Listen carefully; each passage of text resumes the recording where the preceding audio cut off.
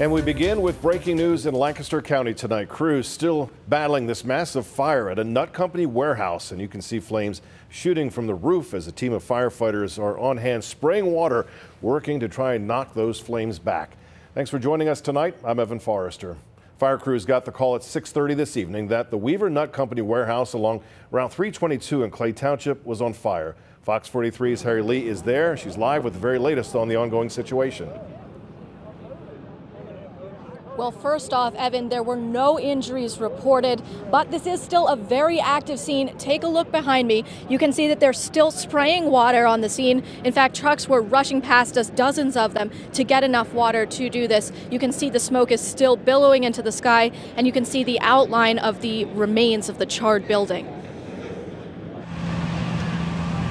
So yeah, it's kind of shocking, especially that it happened the same day that I worked. Sisters Brittany Heister and Jennifer Weaver have both worked at the warehouse that went up in flames Wednesday evening. Weaver Nut Company has sold candy since 1975. It has different candy like peanut brittle, peach rings, chocolate, anything you can kind of figure out, you know. The department I work in, I actually pack the candy that ships out to different stores. The sisters say the only potentially hazardous machine inside is a hot plate to seal plastic bags, which left Heister with a scar. We push a hot iron on it to melt the bags together.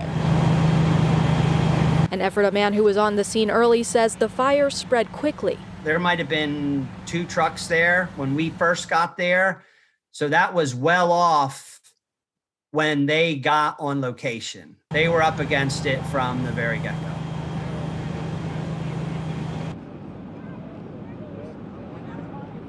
And we still have no word on the cause of the fire, but we will get that from officials as soon as we can, and we'll have those updates online. In the meantime, Route 323 along Durlock Road will be closed until 2 a.m. and there's a 3-mile closure.